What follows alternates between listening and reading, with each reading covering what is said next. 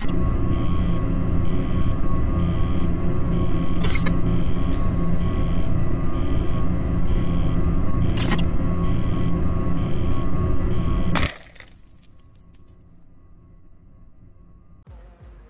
guys, with the April update coming out, I thought I'd jump on staging and check things out before they come on to the main branch. And the first thing I checked out was this beautiful egg suit that you're going to be able to buy. As you can see, you can write on it.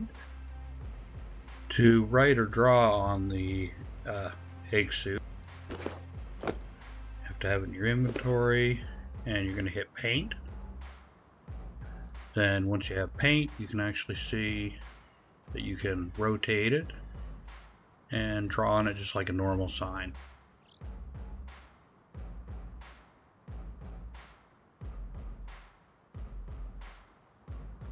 See? Now the suit itself though has 25 projectile protection, 30 melee, and 8% bite protection with only 15% rad, but it also gives you the +1 egg vision for the upcoming Easter event. So it's not really pay to win, but it is kind of a good protection early game. I don't know how you're going to be able to. Let's check.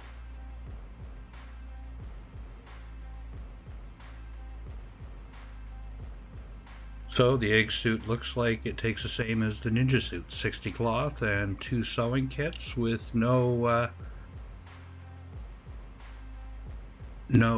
bench needed. Okay.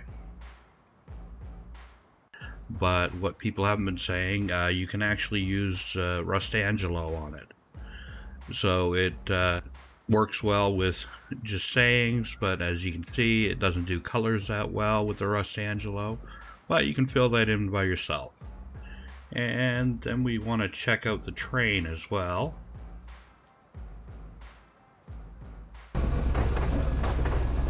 So the train's kind of cool. As you can see, it moves along at a really good pace. This is the temporary engine, and they're also going to have cars that you can put behind it. We don't know the total length you're going to be able to haul, or if it's going to affect the speed or not, but we'll find out in further updates, I guess. So the train track is procedurally generated. As you can see, it's the thin line here, and it goes the whole way around the map, sort of zigging and zagging. So it should be a nice addition to being able to get around the map quickly, along with the zip lines. Oh, as you heard, I just hit something, and that should be a dead animal.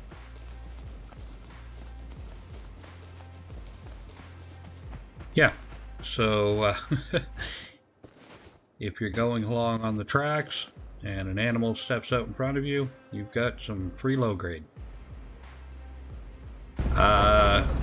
It's kind of neat, and to run it, it's the same as the cart down, or the work carts in the tunnels. So you can actually see on the readout, you can go to high, medium, low, forward, reverse the same way, and then 0 to stop. Then you hold in to jump out to get into it. So far, you just have to jump in the back. Okay, so let's take a look at the zip lines. So here are the towers that the zip lines are attached to. So you just want to climb up to the top. And some of them are one way, some of them are two ways. You just wait till you get to the top to see.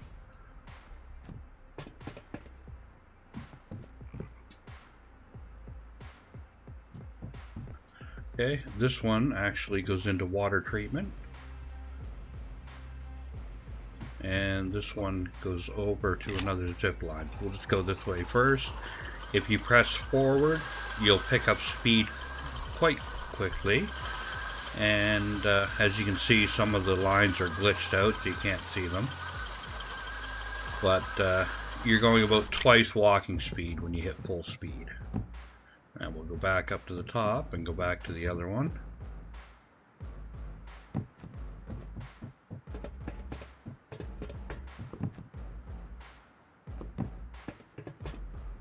But you're covering quite a distance when you jump on these. So I can see them being a little useful, but we'll see how much people actually use them.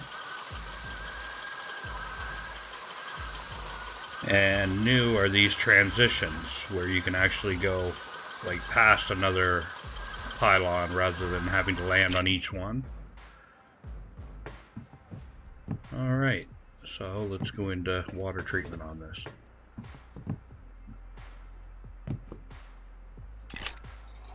So being able to get into a monument quickly without making too much noise, I guess. Not bad at all. But there's a couple of drawbacks. So let's take a look. So the first downside you're going to see with these zip lines is it takes a while to get up these towers to get to the top of them. So you're pretty out in the open here. Everyone can see you going up it. Anyone with a bolty could be taking pot shots at you. Now the second thing is you can see that these are all procedurally generated around the map, but so are the trees.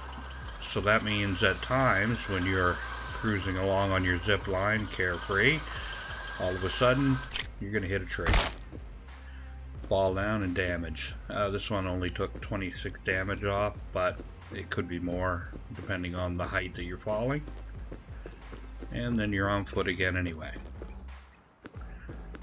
That being said, there are a couple great upsides. Because they're procedurally generated, they'll give you different ways to get into some of the monuments to be able to counter. So let's take a look.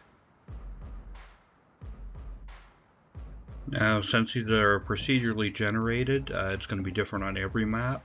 But on my map, I did find this one zip line that has a bit of tree coverage coming into the Auckland's gas station.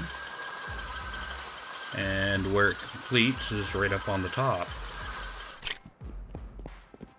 So that'll give you a little bit of a speed run in. And another one that I found was right over here at launch. And this one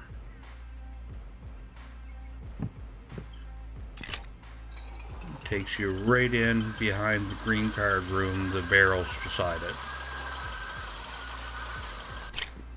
So, quick way to get into launch. And I'm sure there's going to be different on every map. So there may be a couple of monuments that are really good to get into, and there might be the couple that aren't that great. Okay, well, hope someone finds this useful. Thanks for watching.